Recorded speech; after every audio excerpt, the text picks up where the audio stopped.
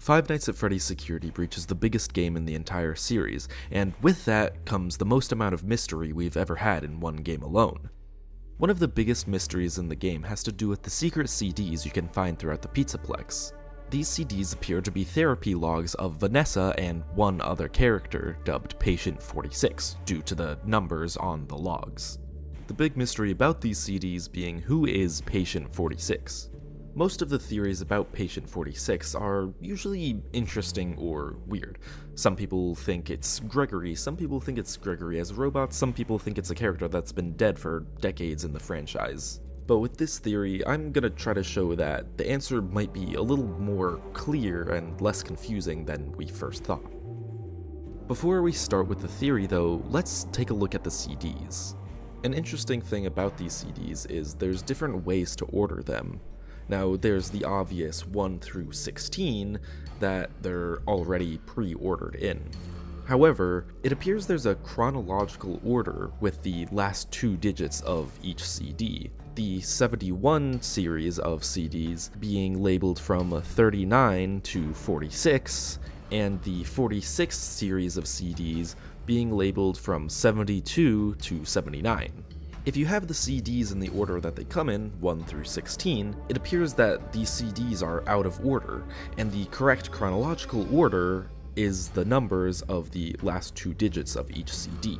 So when we take a look at these CDs, I'm going to be putting them in the chronological order.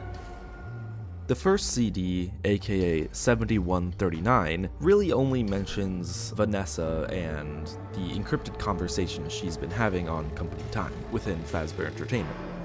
The next CD, 7140, is the first mention of Vanessa's parents and tragic past, the custody battle between her parents, what happened to her mother, and her abusive father.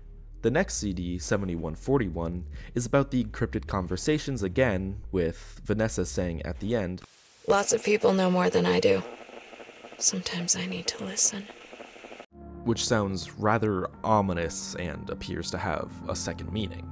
The next CD, 7142, reveals not much. It's really only Vanessa doesn't like candy, has the first ink blot test, and Vanessa likes the outdoors.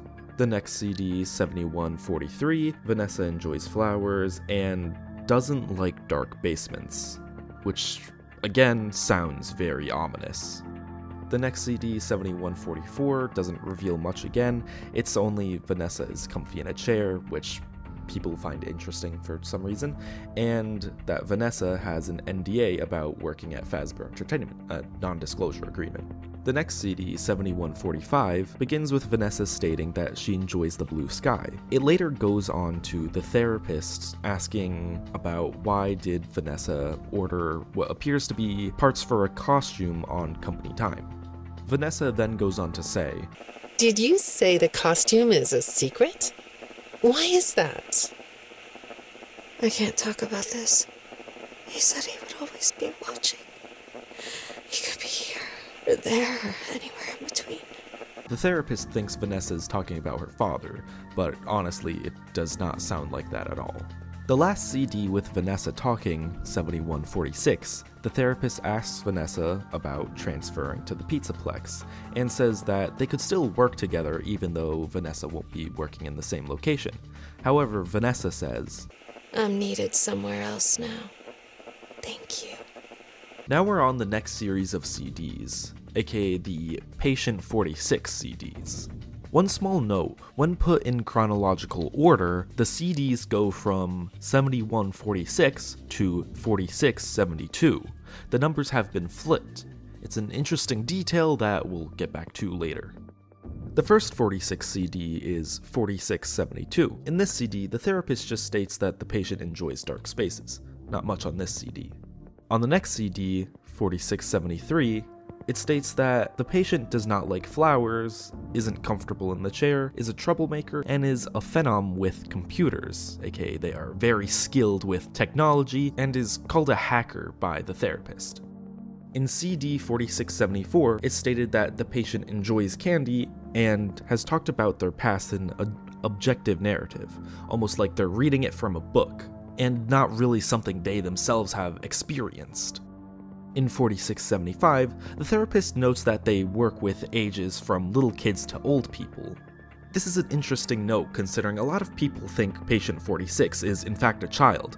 I don't think the therapist would need to say that they work with children if the patient is a child. That wouldn't really make sense. It would be like, well, that's kind of obvious if they were a child, so I believe this is a hint that they are not a child. CD 4676 states that the patient does not enjoy being outside. This is also the first and only time that we hear that the 3 previous therapists have been killed, or 2 are missing, 1 has been killed, but it's most likely that the other 2 are killed too. Just haven't been found. In 4677, we hear that the therapist talks about the texts in the Pizzaplex that are suspicious about the subject, claiming that the subject hacked the Pizzaplex many times. This implies that the employees of the Pizzaplex know of this subject. The therapist then asks the subject about back and forth messages they've been receiving, but it looks like the messages are to themselves. In CD 4678, the therapist talks to the subject about them having an inkblot test in their file. They then go on to do an inkblot test, and the subject states that the inkblot looks like a mask, and they enjoy being disguised, and with a disguise, they could do just about anything and not being caught, and they enjoy that idea. The therapist then goes on to ask the patient about the back and forth messages and how they seem manipulative in nature. However, the therapist remarks that it looks like the patient is the one who's doing the manipulating. In the final CD, 4679, the therapist states that the animatronics of the Pizzaplex are appearing more eerie than entertaining. The therapist also states that the patient has been lying about their past. The patient claiming that they have a tragic past and a bad history with their parents. However, after the therapist does their research, it seems that this is all a lie that the patient has made up. Now that I've reviewed all the CDs, I believe that Patient-46 is, in fact, Vanessa. Let me explain. This is where the theory really begins. First, let's go back and take a look at CD 7140, the first mention of Vanessa's parents and her tragic past. It's revealed that Vanessa went through a custody battle, something bad happened to her mother, and she had an abusive father. And then in the final CD, 4679, the therapist talks about how the patient lied about having a tragic past about their parents, with the truth being that they had great parents and, for some reason, lied. In CD 7142, Vanessa is asked if they've ever done an inkblot test. After saying no, they proceed to do one. In CD 4678, the therapist talks about how the patient has inkblot test results on their file. And then in CD 7145, the therapist talks to Vanessa about Vanessa ordering supplies for a costume. And then back into CD 7648, the patient says that the inkblot test looks like a mask, and they enjoy being disguised. There is a ton of similarities between Vanessa and Patient-46. Not even to mention how in both the 71 CDs and the 46 CDs, the therapists ask the patients about the back and forth conversations they appear to be having with themselves. And there's also the fact that Vanessa used to work in the IT department with computers, and that Patient-46 is also good with computers. There's tons and tons of similarities between Patient-46 and Vanessa.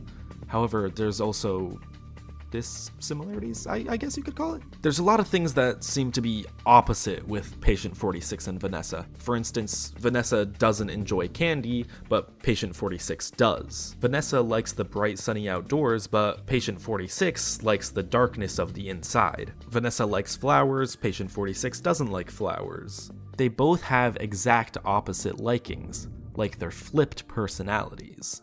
And that is what brings me back to the chronological order of these CDs. As I mentioned earlier in the video, the chronological order of these CDs is 7139 through 7146, and then 4672 to 4679. In the middle of these CDs, the number placement is flipped. It's still the 70s and the 40s, just in different places. In the first CD, 7139, we're introduced to Vanessa.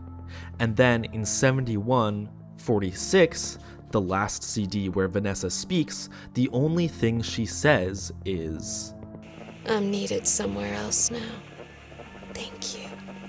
The tone of this being very ominous, Vanessa saying she's needed somewhere else, this appears to be referring to the Pizzaplex. However, when compared to the other lines similar to this, of her saying, I can't talk about this. He said he would always be watching. He could be here, or there, or anywhere in between. as well as saying, Lots of people know more than I do. Sometimes I need to listen. all of these more ominous sounding lines sound like Glitchtrap is watching Vanessa, scaring Vanessa into listening to him and not letting her talk or ask for help to other people. What I believe is going on is Vanessa is slowly being taken over by Glitchtrap, and when she says, I'm needed somewhere else, that is when Glitchtrap fully takes over, which is why in the 46 CDs she does not speak. Glitchtrap has just taken over her and either doesn't know how to speak yet or would prefer not to. And this is where the alternate personality comes in. This more childlike personality that takes over Vanessa is really just Glitchtrap controlling Vanessa. This personality being Vanny.